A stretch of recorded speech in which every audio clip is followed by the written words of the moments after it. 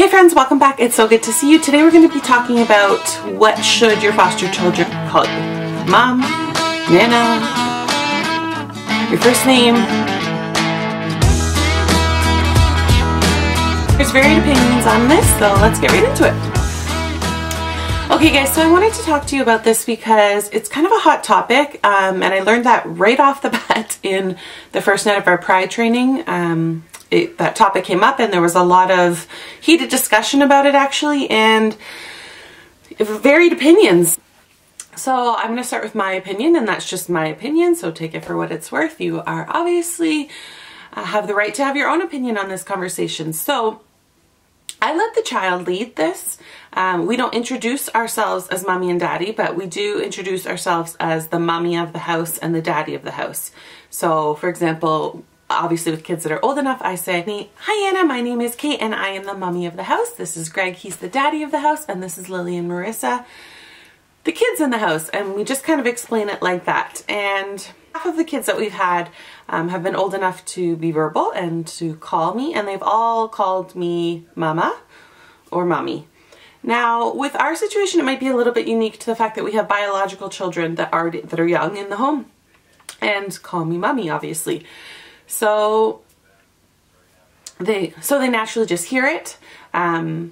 They understand that that's how my kids are getting attention or getting food or getting whatever. So sometimes that just kind of happens that way because that's what they're hearing. I don't correct it. If they want to call me mommy, they can call me mommy. With our foster daughter who just left, she called me mommy, and then in front of her actual mom, she would call me mommy Kait, and her mom would refer to me as mommy Kait. Now that she's gone home, she just refers to me as Kait, but like I've told you guys already, I have seen her a few times. I see her once a week since she's left. And when she sees me, the first couple weeks she still called me mommy. The last couple weeks she hasn't really addressed me, so I don't know what she would call me. But I think, she knows I'm Kait now. And her mom, when her mom heard her calling me that, she's like, "Wow, she calls you mom, eh?" And she wasn't actually upset about it at all, and none of the bio moms have been. The boy's mom was actually the best about it. She was just like, "Oh, they're calling you mom, like that's really sweet."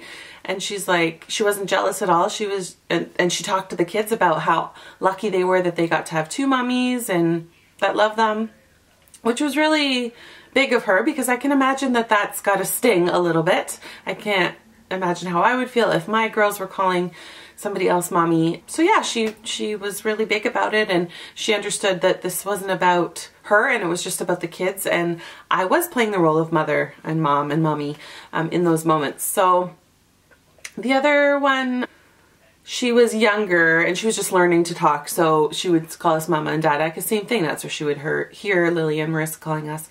So her mom I didn't have much contact with, so I don't know how her mom felt about it, or if she even knew that she called me that. But here's my take on it. You don't introduce yourself as mommy, you don't introduce yourself as daddy. You never want to make these kids feel like you're replacing their parents, or their mom. But if they call you that, I think it's actually hurtful to them to keep correcting them. In the beginning I would say, "Oh, my name's Kait," or "Mommy Kait," or whatever. But if they just started calling me mommy, then I just went with it. A lot of the times the kids just want to feel like they fit in. Their world is in turmoil, and they just want to feel like they fit in, and like they're every other kid. Like they have a mommy and they have a daddy. So, I'm not going to constantly correct them and say, "Oh, I'm not your mommy," because I am their mommy. And because we want to adopt in the end of this process, one of these kids we will become their mommy and daddy forever. So that's just kind of my take on it. I know there was a lot of opinions where, and I'm sure I'm going to get some in the comments, where you're not their mother, there's no way that they should be calling you that. You should be very clear about it, that they should call you by their first name. I've already gotten a couple comments about it. So take it for what it's worth. That's just my opinion. I'm not going to, if the child chooses to call me that, then I'm not going to say no. It's just them trying to fit in and them trying to be normal, and that's how I feel about it. So, like I said, I don't introduce myself as mommy. I say I'm the mommy of this house, if they're young enough to understand that. At first I say I'm Kait, like I just use my name.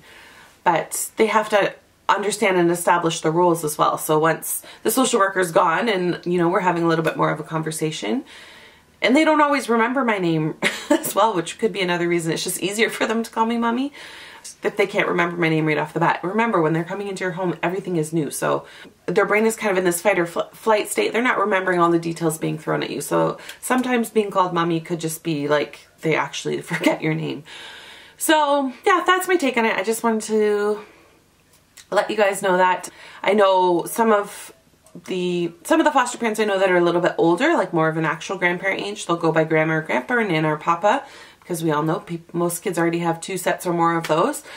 So that's an easier one.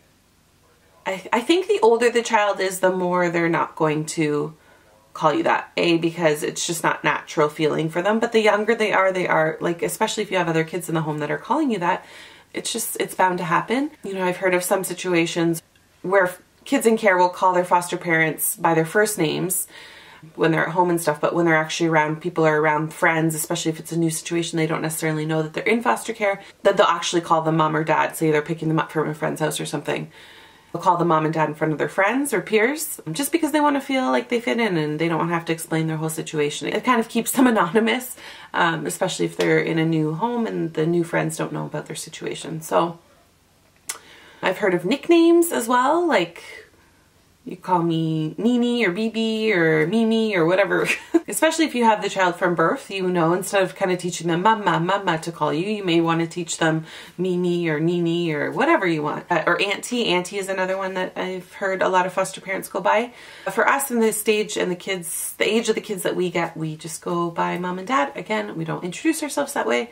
That's just what they happen to call us, and we go with it. We let the child lead. Anyways, I hope that was helpful to you. I know a lot of you had some questions about that.